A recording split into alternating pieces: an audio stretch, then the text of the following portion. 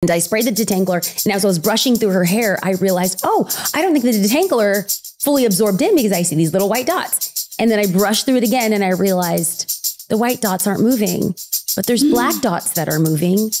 And I realized it was lice. And all of a sudden, I dropped the comb on the floor, and I screamed because I realized we've been sharing a hairbrush for 5 days. No.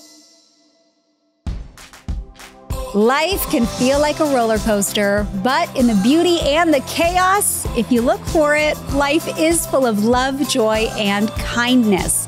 Welcome to the Candace and Bure podcast. We're here to share conversations about life's challenges, celebrations, and everything in between. Season 4 is When the Going Gets Tough with Bianca Juarez Olthoff. Come join us.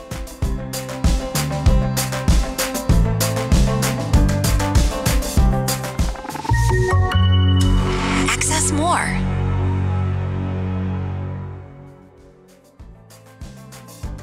Hi, everyone. Welcome to the Candace and Bure podcast. I'm here with my co-host Bianca, and today we are talking about not quitting. Yes. Don't quit. Bianca, I kind of wanted to start off with a story today about wanting to quit in my own life. And you know, I've always been a very career-driven person. I've been working since I was 5 years old. Wow.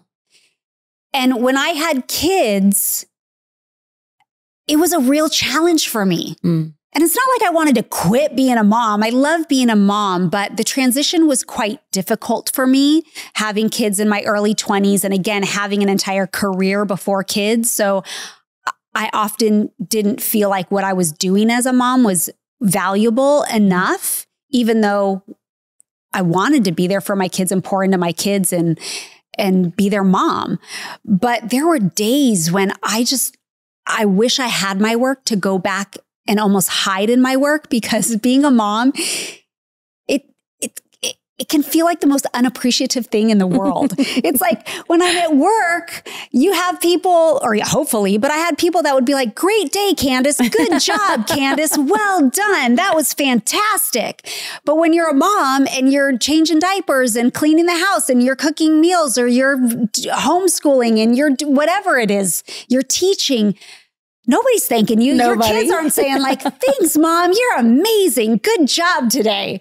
And if you have kids like that, God bless you. I hope you do. But it feels like this thankless job at times. And so I wish that I had worked so I could go run and hide. It's like some days I just wanted to quit because I just didn't feel appreciated. And so my husband, who played professional hockey for so many years, Val, when he'd be on a road trip, and then he would come back home after 7 days, I would just hand him the kids, like, here, I'm done. Out of here. I am out of here. I'm going to the mall. I'm going to take a walk. I'm going to go get my nails done. I mean, something, just because I guess I needed the break, but there was also this place that just felt like, I don't even know if I can do this anymore. I don't know that I'm fulfilling my purpose or even desires. And is this all my life is? And I know that sounds so down on moms, and I don't ever want that to come across, because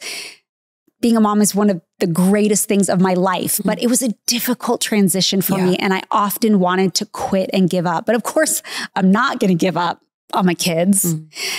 Have you ever felt like that? I mean, are there days that you want to quit? I think what you're doing right now is normalizing what everyone feels at a certain moment. We are all going to have moments when we feel like this is so overwhelming. And it can be, I'm overwhelmed as a mom, or I'm overwhelmed in my job, or I'm overwhelmed as a student, I'm overwhelmed as a teenager, whatever it is. There's going to be moments where you feel overwhelmed. So I want to kind of like normalize the feeling of wanting to quit. It's very, very normal. And so this season, our intent is that we remind ourselves, gritty people don't quit. Grit don't quit. And we can build resilience. And that's what we want to take a look at. And, you know, I had these moments, but this phrase that my husband told me a long time ago, you can quit. It's just not going to be today. And so I want to give us some handles on, like, we can feel the feelings. Let's identify the feelings, and let's learn how to walk through them, to push through and to persevere. So I'm excited. I love that. It reminds me of something my husband would always say to my kids, our kids, when the answer would be no, instead of always being the parent that just said no, he would always say, yes, but not today. Yeah, exactly. Yes, but not today. Can I have that candy? Yes, but not today. You can have it tomorrow. So you're a stepmom. I am. I would love to hear about your stepchildren. And I think that there are a lot of people, a lot of listeners that will relate to being a step parent. I know I have a lot of very close friends of mine that are step parents. And how has that journey changed you? I think when we talk about quitting and being a step parent, there's a lot of moments that are synonymous with that. So I came into Parker and Ryan's life when they were 3 and 5, and I got married to my husband when they were 5 and 7. So I have been, and in their teen years up until like, you know, Parker's in college and Ryan's in her senior year of high school, but we had the kids full time through high school. And so there was so many times that I wanted to quit and just say, this is for the birds. You know, there were moments where I'm like, I did not bring you into this world, but child, I will take you out, you know, if you don't get in alignment, you know, so there's a lot of those moments. I call those moments a flesh flash. That's where I forget that I'm saved and my flesh comes out and I'm like about to beat somebody. I love Jesus, but I curse a little. Exactly. So I've had those moments, but I would say early on, like you, I was a working mom, and I vividly remember this one time. Ryan was about 5 years old and we were newly married. We were living in an apartment. I was working for an anti-human trafficking organization. I was working, probably 60 hours a week. Plus my husband was on staff at a church. So we had this very full ministry life. I had a full travel and work life. And it was just a lot. And I was thrust into it. I was single. I was living in LA. I had complete autonomy. And then I became a mom and a wife and a pastor's wife. And there's all this pressure that comes around that. And, you know, a chief storyteller for A21. Like there was a lot that was going on. And so we began to like organize our life very systematically. And so Matt would take care of breakfast. I would take care of the kids. I would lay out their clothes. I would do Ryan's hair. Everything was very regimented. My husband is of German descent and they do everything on the order, on the time, you know, and he doesn't talk like that. But when I'm mad at him, I think that's the voice that he sounds like, right? So anyway, we had a system. We had a system of how this was going to work. But what happens when your system breaks? So this was after breakfast. We were cleaning up. I called Ryan to come into the bathroom. And I do the same thing that I did every day. I made a straight line down the middle of her head and was going to put her hair in pigtails. I sprayed detangler through her gorgeous, like big, thick, dark, curly locks. And I sprayed the detangler. And as I was brushing through her hair, I realized, I don't think the detangler fully absorbed in because I see these little white dots. And then I brushed through it again and I realized the white dots aren't moving, but there's black dots that are moving. And I realized it was lice. So in this moment, I have to pause and give some necessary details. This happened to be a day where we were working on a global rebrand for our entire organization. I've been working on this rebrand for 6 months. I'm talking internal communication, external communication, website, font, color, social media, everything. This was the pitch, Candace. And all of a sudden, I drop the comb on the floor and I scream. Matt runs over. He said, "What happened?" I was like, "Oh my gosh, Ryan has lice." Well, sweet little Ryan had no idea what lice was, but she saw my face. My eyes were the size of saucers. I begin to cry. She's crying because I realized we've been sharing a hairbrush for 5 days. I have chills from the top of my head to the tips of my toes. And I'm like, sweet Jesus, what are we going to do here? I'm crying. Ryan's crying. Matt is going between a crying wife and a crying child. I was like, oh my gosh, what do I do? He's like, I'm going to go to the store and I'm going to get lice treatment. And I was like, you have to get 2 because it's 1 for me and 1 for Ryan. Forget it, get 3 because this doesn't work. Like I have to go to work. Now keep in mind, I'm fully dressed. My makeup's on. My hair is done. Like I was ready for this pitch. He comes back. He is washing our hair. He's doing the treatments. My shirt that I so ironed and was ready is now completely soaked and wrinkled. It is hot mess express. And I stand up and I look at my husband and I'm like, I quit. I quit this job. I quit this life. I didn't sign up for this. It's not supposed to be that hard. It's not supposed to be this hard. My husband, this was the first time that he told me this phrase and I've never forgot it. And he said, you can quit, but you're not quitting today. I have the kids, go change your shirt and go to this rebrand. So I made him check my hair twice. And he said that there was nothing there. He didn't even see eggs. He didn't see critters. He didn't see anything. But I was like, I swear they're there. I swear. I'm like, just shave my head. Okay. Pick my head right now. Like, I'm not doing this. And I ended up pulling my hair back in a tight bun and wearing a hat just in case I was contagious with like SARS or something. I just thought like, I'm going to die. This is horrible. Right. I go to the rebrand and it was an epic failure. Candace, it was an epic failure. Like they hated everything. And I remember walking to my car after work, taking off my hat and pounding my steering wheel of the car. And I'm like, God, this is not my life. I'm not supposed to be a wife. I'm not supposed to be a mom. I'm not supposed to be here. I didn't sign up for any of this stuff. Quitting is normal. Wanting to quit is normal. It's normal. But we have to decide what our decision and our reaction is going to be to those moments where you have a legitimate reason to want to quit. You can quit, but you can't quit today. So fast forward 6 months, I'm still in the organization. I have my hair, praise the Lord. And, you know, we're still doing the whole mom thing. The lice? Did you? You know what? I swear that I did. My husband says, I did not see one egg. I didn't see one critter. I didn't see any of that stuff. I don't believe him. I don't believe him because I was like scratching my head. I'm like, no, I have lice. I know it. I know it. He swears I didn't. I thought I did. You don't see the why in those moments. Right. The why sometimes doesn't come to the top until you have like your emotions calmed. So the next morning I said, we are going to redo this rebrand. And 6 months later, the rebrand was approved, but that wasn't the why. The why wasn't a new website, a new color scheme and font. The why came when for the very first time, our office was in California and still is. A21 is located in multiple places, but I worked out of the California office, but I received an email from a coworker in Greece who knew I was coming there for a training. And she said, you won't believe this. We have a girl in our custody. We think that she's a trafficking survivor, but we need a translator. We can't get a translator who speaks Spanish. Do you speak Spanish? Now, listen, Candace, I'm brown and I can order and go to the bathroom, but to speak about illegal ramifications of entry into the European Union without proper documentation, I'm not your girl. But what came out of my mouth was, yes, I could totally do this.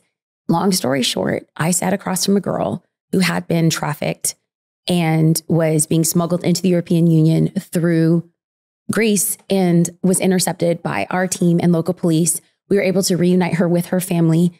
And as she came into A21's care, she was in the restoration home for a second as we were connecting her with family. And I remember having a conversation with her, again, botched and broken Spanish.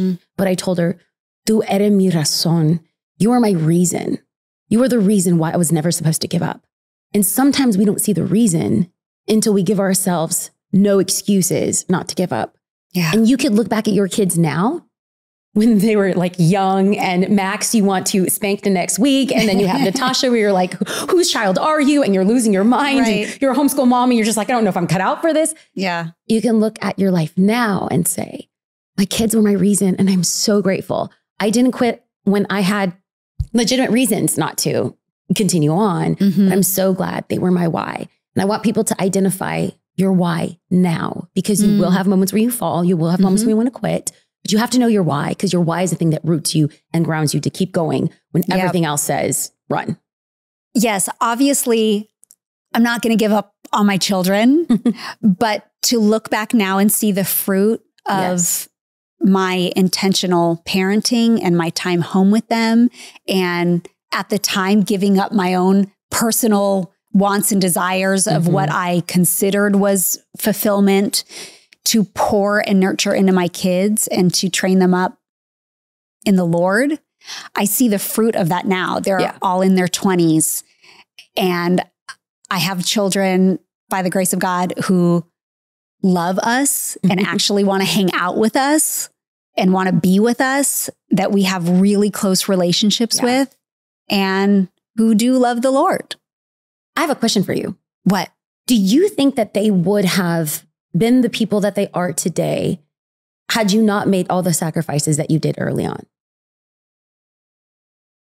That's a good question, but I don't know that I can take responsibility in that sense. But can you take a fraction of seeing that your sacrifices have impacted their life? And when we get to look at you and we get to look at your beautiful family, and I just want someone to hold on to and know that like their sacrifices are going to make a difference. Yes. And your sacrifices have made a difference in the lives of your children. Yes, thank you. I think it's hard for me to admit at times because it sounds self-serving, but there certainly were sacrifices along the way. And yes, I can look at the hard parts of parenting now that were, very difficult and not pleasant at the time, but realize that if we didn't make those choices, that they might not be the people they are today. Yeah. Hey everyone, I'm so glad you're here. If you've been listening a while, you probably know my show is part of a larger podcast network called Access More. And I love being a part of Access More because it's not just any podcast network. It's an entire library of faith-based content from some of today's most inspiring faith leaders and speakers. Imagine a place where you can deep dive into meaningful, real conversations, all centered around faith. Well, that's what Access More offers. The best part? Access More is a listener-funded nonprofit platform. This means that you can be a part of making meaningful conversations and reaching the hearts of millions. It's about creating a space to explore genuine and sometimes vulnerable topics, all grounded in faith. If you're interested in joining that mission, you can donate today at accessmore.com/donate. And even if you're not in a place to donate, I encourage you to check out this library of content and discover new shows at accessmore.com. I think what we're seeing is two people telling stories of overcoming. So we're on the other side and being like, look, God did it. Look at God. Right. I kind of want to talk about some unfinished stories. Because sometimes it's really easy to talk about things in retrospect. Oh, God did it. What a testimony. But there's people right now that are in the middle of it. I'm in the middle of it. I have an unfinished story that I'm believing God to transform. But I don't want to just root this in us telling personal stories. And I'm not expecting you to come over here and confess to everyone on the podcast. This is the unfinished side. So how about we just root this in some theology? Great. I love, I've mentioned that Paul is my Bible boyfriend. My husband's okay with me having a crush on a dead guy. But I love in Paul the Apostle, we read so much of his life and his story in the book of Acts. And we're going to spend much more time on his personal story later on in this season, because there's going to be moments when we are waiting. There's going to be moments where we want to hold on to the promises of God, but we're in the middle. There's going to be moments where we are disillusioned, we're disappointed, we're despairing and depressed. There just is. That doesn't mean that we don't have faith. It doesn't mean that we're bad Christians. No, it just means that this is life. And I want to give like a sneak peek or an appetizer into a moment in Paul's life that really transformed his resilience, transformed him into the gritty gangster that he is. Now, side note, I think it's important to note that the word resilient or resilience and grit is not in scripture, but we do have a theological framework, and we use words like perseverance and endurance. And we see this hallmark in the life of Paul the Apostle. So again, we'll talk about this and unpack this a little bit more. I love giving hints for people that they just stay with us the entire season. You're going to want to listen to every episode. So I'm going to just drop little breadcrumbs. And, so Paul the Apostle was promised by God that he was going to go to Rome. He didn't know how he was going to get there, but he knew that he was going to go to Rome. Well, what's in Rome? Rome is the most powerful country in the world with the most powerful leader in the world. And Paul knew, because God told him, that he was going to have an audience with a position of prominence and a man of power, and that was Caesar. So how Paul was going to get to Rome, we don't know, but he's going to get there. Well, Paul is put into kangaroo court. He's falsely tried. And what people didn't know was, dang, they messed with the wrong man, because Paul was a Jew, but he was also a Roman citizen. What did that mean? Hey, you hail from the greatest country in the known world during that time. And as a Roman citizen, you had rights to appeal to Caesar. So he was put in this kangaroo court, falsely accused. And he said, well, I appeal to Caesar. So they said, oh, you want to go to Caesar? To Caesar you shall go. They put him on a ship. But at sea, there's a storm. In the middle of a storm, an angel appears to Paul and says, you will go to Rome. The exact phrasing, I love this in the exact phrasing in ESV, the English Standard Version, NIV, New International Version, is it has to happen. Girl, that is a word for somebody out there. Somebody needs to hold on and say to themselves, is that proper grammar? I don't know. Say to themselves. Okay, right. They have to say to themselves, it has to happen. If God has given you a promise, now there's someone out there that's like, I don't know what my promise in life is. You do, baby, you do, because the scripture is full of them, that God will never leave you. God will never forsake you, that there's a plan and purpose for your life, plans for good and not of evil. Those are promises that the word has for us. In fact, Paul says that every promise in the Lord is yes and amen. The Lord is giving you promises. But some people are sleeping on their promises because God hasn't done it. He said, oh, you know what? Maybe God didn't speak to me. It was a bad burrito I ate last night. No, it's like false hope. No. You have to hold on to the words that God told Paul, and the angel came and told Paul. It has to happen. Okay, but I'm going to stop that. It's incredible, but I immediately am thinking of, okay, this actually did happen, but I'm thinking of Sarah in the Bible when she like wanted a child so badly. Yes. And she eventually got one. Yes. At 80. Yes. Okay, but what about the woman that's listening that's like, I'm so desperately praying for a husband and I've not been brought that person in my life. And they're like, I'm hanging on to this, God. I'm clinging to this and I'm praying for this every day. But what about when it might not be what God has for them, the promise that they want? So let's talk about promises and let's talk about desires. Okay. So a promise from God would be like a Sarah, where there was a character in the Bible that showed up at their house and said, you know, your wife, Sarah, is going to have a child. And what did she do? She laughed. That's why the baby's name was Isaac, which means laughter. And God was faithful to that. What about Moses? Moses was told that he was going to go to the promised land. He was promised the promised land. Are you familiar with what happens to Moses? Does he get into the promised land? He looked at it. He got to look at it. Isn't that sad? The Lord didn't keep his promise then. Hold up, flip it, and reverse it. You want to hear something fascinating, interesting? The Mount of Transfiguration in the New Testament, Jesus takes Peter, John, who's the other one? His core, Peter, James, and John. Thank you, Jesus. Yes. Peter, James, and John, he takes them to the Mount of Transfiguration and he reveals himself. And who appears next to Jesus? Elijah and Moses.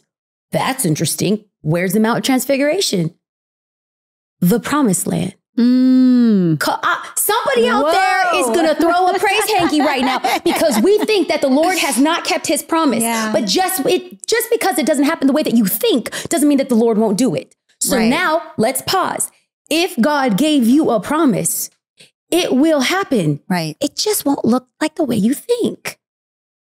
Now, what happens to desires versus promises? I have a desire to be 110 pounds. That's not a promise. The Lord didn't tell me you're going to look like a toothpick. I could want a thigh gap. I've wanted a thigh gap my whole life. I'm Latina. It's not going to happen, right? That's a desire. That's not a promise. But the Lord has promised me health. So how do we identify between a promise and a desire? So if the Lord has promised you a spouse, I'm going to believe that with you. I'm going to stand with you and have faith for that. But we have to be careful and seek the Lord. Lord, is this a desire or is this a promise? That's the hard part. That is the hard part, but that's such a good explanation of the difference between those two. Thank you. And I don't want to dismiss any pain of desire. And you wanted something? What does Scripture also say? Scripture also says that the Lord gives us the what? The desires of our heart. If it's in alignment with his will. James 4 says you have not because you ask not. And when you ask amiss. So somebody out there is like praying for an old rich husband that's about to kick the bucket and so she inherits his will. You know what I'm saying? Like you ask, baby, but you ask for the wrong thing, you know? There's people that are like, Lord, send me a husband, send me a man, send me a good man. And there's a good man that you just don't have eyes for. Baby, that's not the Lord not answering you. That's because you picky. You know what I'm saying? Like, we need to have some honest, healthy conversations. Is that a desire or is that God's promise? So what happens when what God has said doesn't look like what we see? Somebody out there is praying for their wayward child to come back and they're strung out on drugs and they're so far from the Lord. What happens in that moment? What happens when the Lord has given you a vision of a marriage that honors God and your husband has walked out on you? What do you do in those moments? We hold on to faith and we believe. Someone's going to throw a brick at my head when I say this, but another Pauline passage, all things work together for good for those that love the Lord. Yeah. The scripture does not say that all things work together for our desire. God's going to get the glory through our story, even if there's pain that's involved. I can't wait to unpack this because, ooh, girl, it's going to be a good one. Because Paul, on his way to Rome, ends up on an island called Malta. I actually preach this message at your church, and I'm not going to preach it. I'm not going to preach on the podcast, but I can't help it sometimes. You already are, and I love every word of it. Look at this is the power of preaching. Some of the best messages are preached through life experiences. Mm-hmm. You know what I'm saying? And so we're over here just telling on ourselves and being honest with all the podcast listeners. But Paul on his way to Rome ends up at a place called Malta. You know what Malta means? What? Refuge. In the middle of a storm, the Lord sends Paul a refuge. Come on, somebody. Somebody right now is in the storm of their life. And this podcast is a refuge because there's ministry for you to do on Malta. And that's all I'm going to say about it. People got to come back for more. Come back for more. Okay. You heard it. You have to come back next week. But before we end this episode, we are going to take a listener question. Love it. This is from Jenny. She says, as a woman without children, will I ever feel fulfilled in my life if I'm not fulfilling my purpose as a woman? Ooh. Okay. We're going to take a step back here because I hear a couple of things in this question from Jenny, and I don't agree in that your purpose as a woman is having children. So I think that having children is this great, wonderful responsibility and a privilege and a blessing that we have. But womanhood, being a woman, is so much more than having children. Mm-hmm. You know, I want to speak to Jenny and anyone who's like Jenny who doesn't have biological children. I don't have biological children. I have the fortunate privilege of raising 2 children that are not my own, but I want to speak to Jenny and let her know, as someone who does not have biological children, my purpose is not thwarted. My value is not less. And my calling isn't halted because I haven't birthed a child. Now, I want to speak to the person that's about to throw some stones, who's going to bring a scripture. And we just got to pray for those internet theologians. They love to throw stones. The Bible says that women shall be saved through childbearing. Amazing.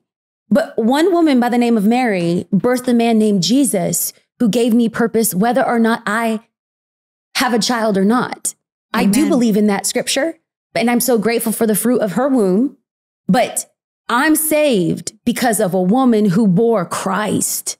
Amen. And I want us non-bio moms to hold on to that. So let's speak about mothering. Okay. So maybe not birthing. Let's speak about mothering.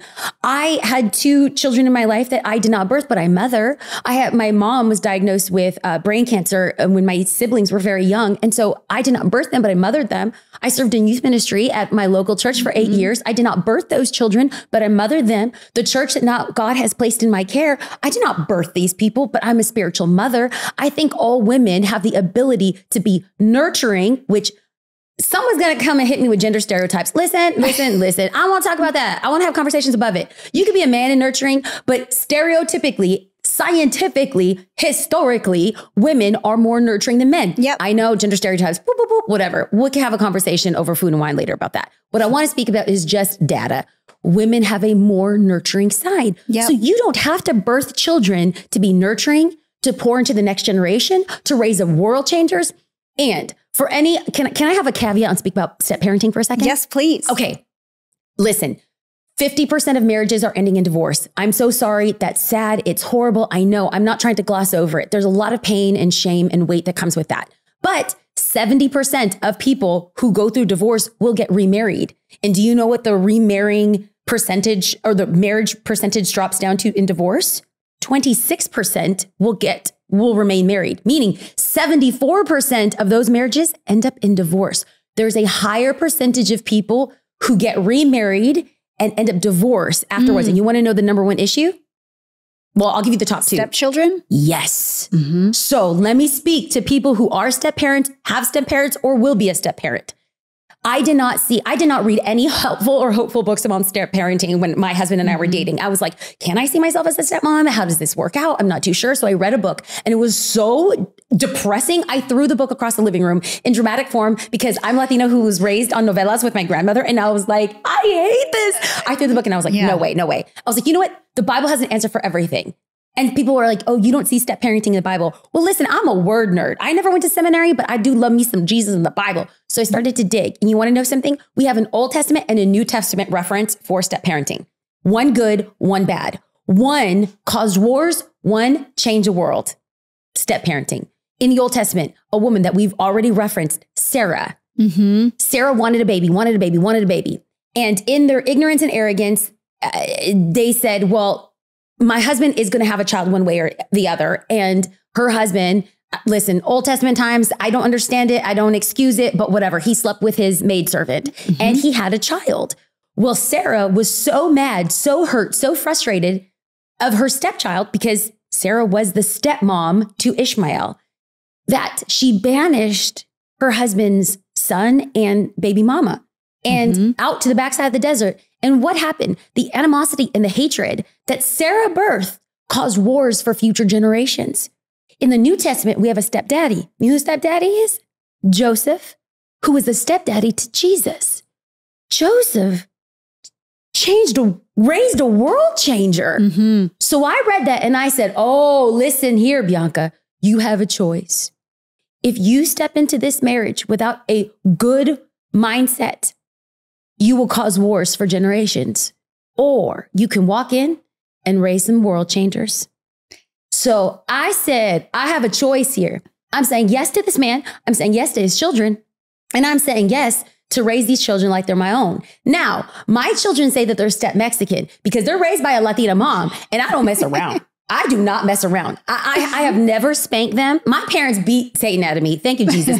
I've never spanked them, but they do know I am the first one to love them and the first one to tell them your breath stank, your booty smells, like you need Jesus. So let me help you with your assignments. I'd like to say that I helped Parker get an A on his report on Steve Jobs in the 4th grade, basically because I did it for him. But I was like, you are a world changer and I will not let you fail. Okay. Did I do his homework for him? Probably. But Jesus forgave me. And you want to know something? Now he's on a football scholarship to Drake University. Go Bulldogs. And I'd like to say that this man is going to change the world. And I had to, I had a little mark on this man's life. And that's a choice that we get as step parents. So you don't have to be a mama to mother. That is a good word. I have nothing to follow that up with. That was just a good word. Thank you for sharing that. Yeah. Thank you. So then I have to ask you, is there a woman in your life that maybe not has had biological children, but she's thriving in her life right now? Yes. One of my very close friends, Kira Stokes. Anyone who follows me knows Kira's my fitness trainer. She's amazing and incredible. But Kira and her husband, Gary, do not have children. And I think are past the age of bearing children. And she is thriving in her purpose in life, which is all about helping people in the world of fitness. She's incredible. Together, they have so much joy, so much love, but she really pours herself and dedicates her time and energy into helping people be healthy and have movement and exercise, which we're actually going to be talking about that in episodes of how much that helps with not just our physical bodies, but mental health and helping us fight through the hard stuff. But Kira is just this great example to me who is thriving in her purpose, a woman that doesn't have children. And she's living her best life. She's living her best life. Yeah. So to answer the question, like, is our life less fulfilled or do we not have purpose without having children? As someone who doesn't, I could say with authority, I'm living the life that the Lord has called me to live. And I'm incredibly blessed. And life is what you make of it. And it's a decision that I've made. But I believe that our joy comes through the decisions that we stand behind. So to those who do not have children, may we mother those in our lives. Or I like to say smother, because I'm a stepmother, so I like to smother. May we smother those in our lives and raise some world changers. Yes. Jenny, I hope that those answers helped you out a bit today. Bianca and I want you to know that you can make it through any hard season. We have something for you called What to Do in the Waiting, and you can download it for free at Candace.com. Check the show notes too, because we'll have it linked there on YouTube and on the Access More page. In our next conversation, we want to be your cheerleaders. So join us to hear an episode we're calling You Can Do Hard Things. Until next time, be grateful all day, every day. Hey everybody, thanks for watching. I make these videos just for you, so let me know in the comments if there's someone else you'd like me to interview. Candy Rock Entertainment, all rights reserved.